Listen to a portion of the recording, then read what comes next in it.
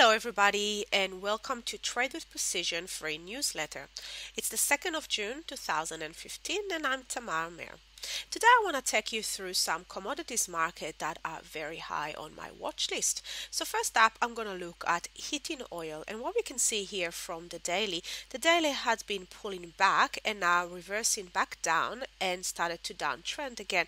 We're also rejecting this very strong level around the 2 mark or the 2.01, and now we're starting to roll over. I'm looking for shorting opportunities. Now, any shorting opportunities that I'll be looking to take, I'll need to cover my first target before this level of support and resistance, but I do like to see the market going lower and test this previous low over here. So this is the first market that I'm after, looking for trading opportunities on the 2 hours, 4 hours, 8 hours, looking for pullbacks and then a continuation of this downtrend. The next market that I really love the look of is copper, high grade copper. So let's take a look into that. Beautiful downtrend. We had this pullback over here on the daily. We spent a couple of days around this area, creating this level over here, right around this area of around the 29 level. Once we broke through that level, we just been smashing down prices, going lower and lower and lower. So I'm looking for opportunity to join this really beautiful downtrend. And look at the 4 hours, for example.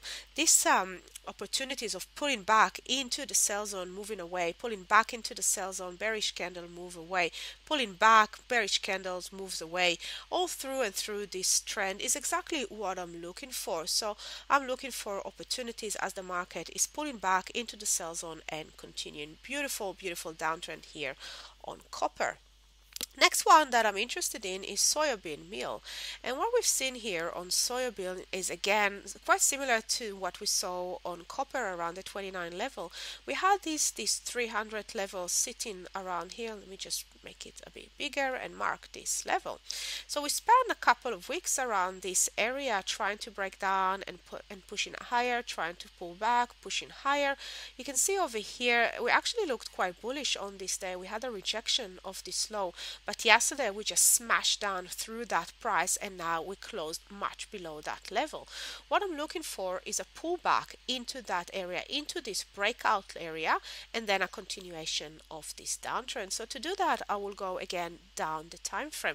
So what I'll be looking at here is either a PLT or a cluster trade in that area and then a continuation of the downtrend. We can also see that what we've got at this area is last week low and also yesterday low as well. So very strong level, and an opportunity around here is exactly what I am after. Next market is natural gas. Now, natural gas, again, quite similar, had a nice pullback into this level of around 3.1, rejected it completely, and now starting to roll over.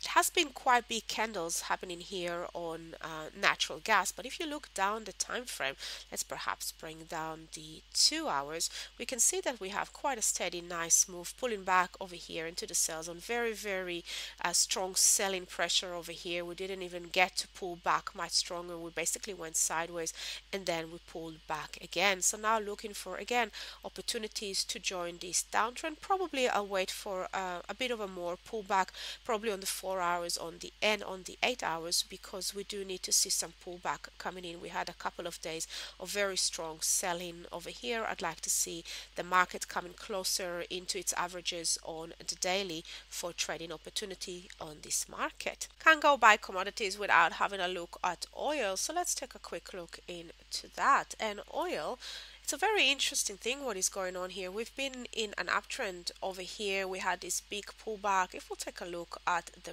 monthly, we can see that in the monthly we're basically pulling back into this downtrend. So let's just bring it a bit bigger, and what you can see, very big sell-off all through this month and then a pullback into the sell zone. Currently this month is quite indecision.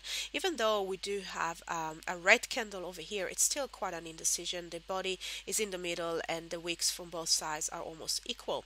So looking for even a bigger pullback into the sell zone. We can even see the market coming up into this level level of 7,000 will still be staying in the downtrend on the monthly. Let's have a quick look on the weekly. Now with the weekly, we just broke this previous high, so we've got a low, a high, a lower low, and then straight into a higher high. So on the weekly, we are not in any kind of trend. However, looking at the candles here for the weekly, we had rejection here of the high, but we also had rejection here of the low. What it tells us is where we are currently trading within a range. So let's take a look at the daily. And what we can see from the daily is that how strong this range is. So let me just mark that down. So looking at this area, the mid of this area of the range around the 61, the lower of the range this around here around the 58, and really there's the highest level that we can see at the top of where the market has been trading around the 63. Now currently the market is in a downtrend. We have lower lows and really still a lower high, but we do look quite bullish. We rejected the low here again, had a very bullish candle here on Friday, indecision to bullish candle, and now looking for continuation.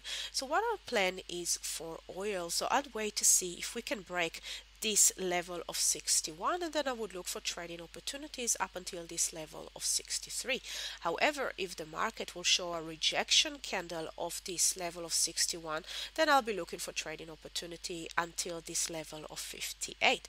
Now when we look at it from the daily perspective, we don't really have enough for the market to go to get our first target, and this is why we trade any market, any time frame. So what I'll look to do with that view of where the market is currently in from the daily perspective and the weekly and monthly, I'll be looking down the time frame. I'll be looking at time frames such as 15 minutes, 1 hour, 2 hours to look for trading opportunities depending on how the market reacts to this level of 61 and 58. There's about 300 points in between. That could be a lot of distance or opportunities for us on lower time frames. Now if you would like to know more about how we trade, how we utilize different time frame for our advantage, then please join us on our next webinar. Our next webinar is Learn a Simple 6-Step Strategy.